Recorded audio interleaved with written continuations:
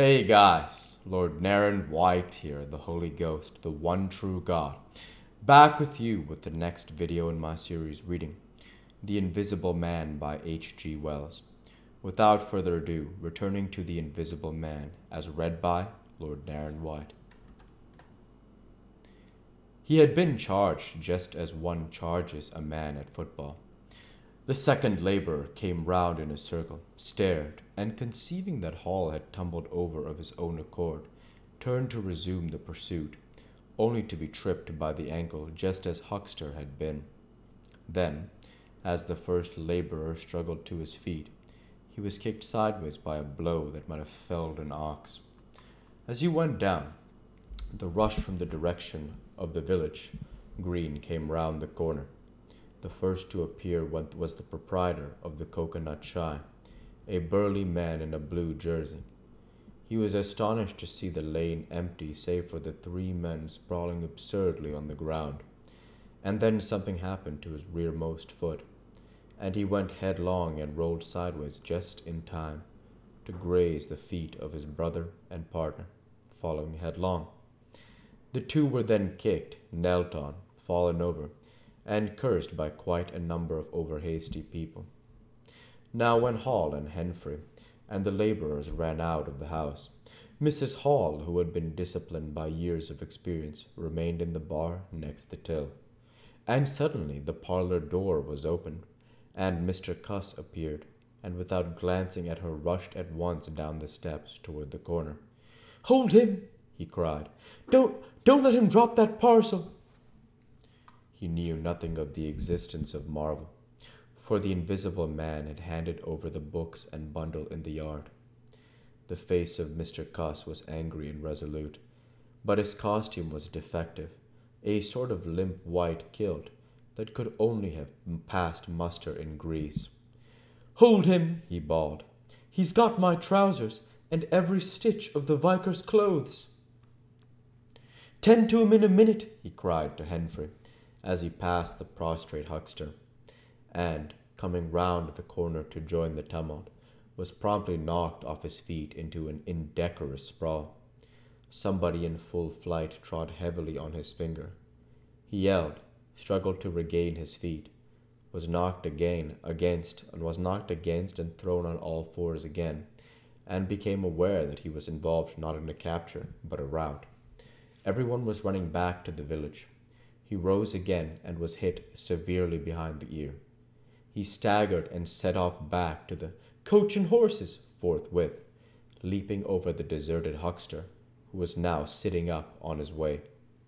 Behind him, as he was halfway up the inn steps, he heard a sudden yell of rage, rising sharply out of the confusion of cries, and a sounding smack in someone's face.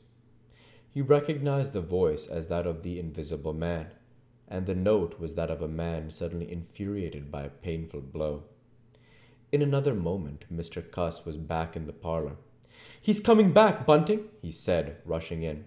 "Save yourself!" Mr. Bunting was standing in the window, engaged in an attempt to clothe himself in the hearth rug and a West Survey Gazette. "Who's coming?" he said, so startled that his costume narrowly escaped disintegration.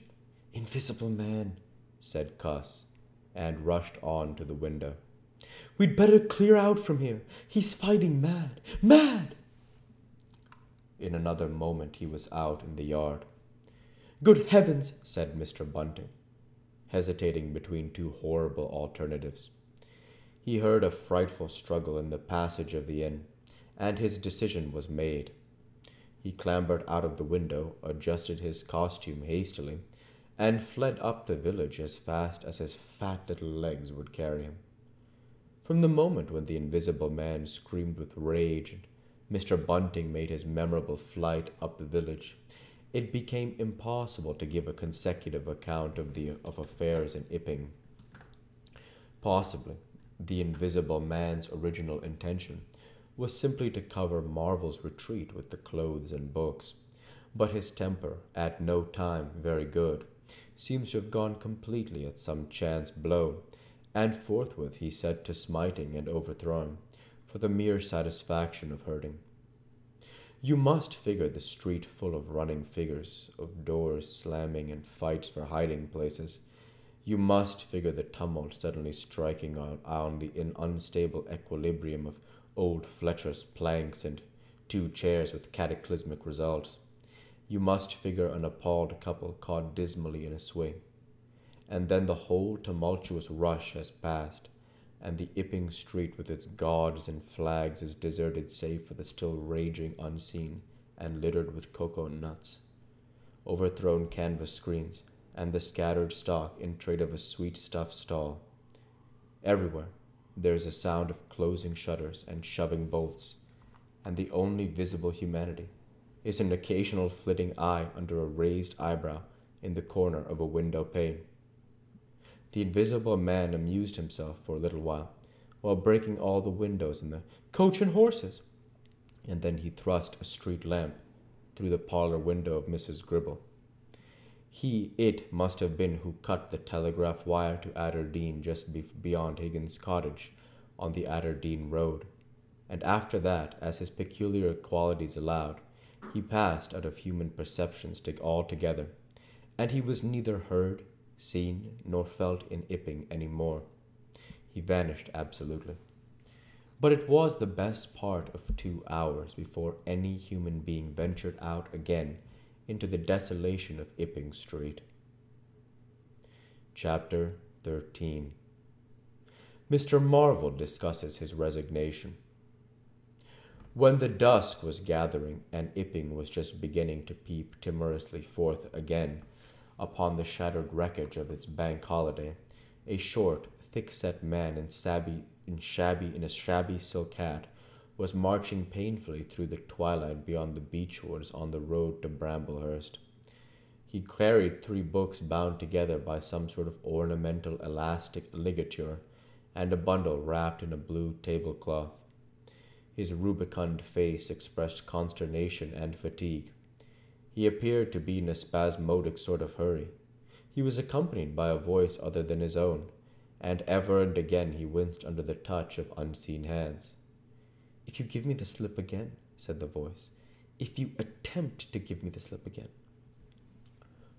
"Lord," said Mr. Marvel, "that shoulder's a mass of bruise as it is." "On my honor," said the voice, "I will kill you."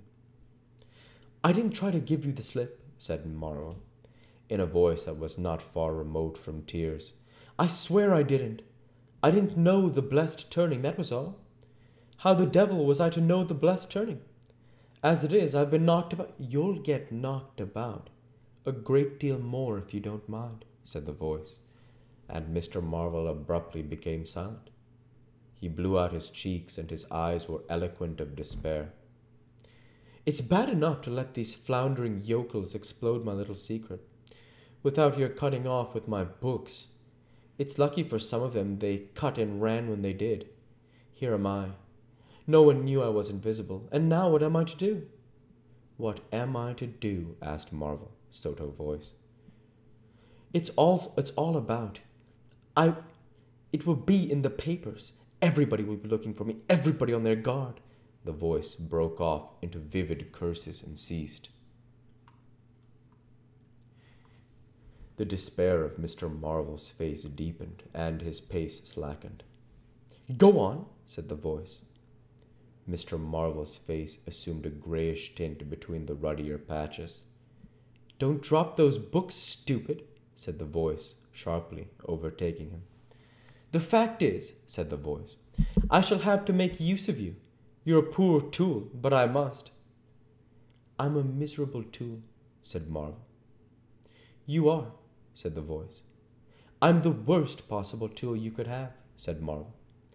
"I'm not strong," he said after a discouraging silence. "I'm not over-strong," he repeated. "No? And my heart's weak. That little business, I pulled it through, of course, but bless you, I could have dropped. Well, I haven't the nerve and strength for the sort of thing you want. I'll stimulate you. I wish you wouldn't. I wouldn't like to mess up your plans, you know. But I might out of sheer funk and misery." "You'd better not," said the voice, with quiet emphasis. I wish I were dead, said Marvel. It ain't justice, he said. You must admit, it seems to me I've a perfect night. Get on, said the voice. Mr. Marvel mended his pace, and for a time they went in silence again. And we'll go ahead and stop there for this week. As usual, I want to say thank you for watching, and I hope you enjoyed. Please like, comment, and subscribe, as it greatly helps the channel. Light be with you all. Take care, and thanks again.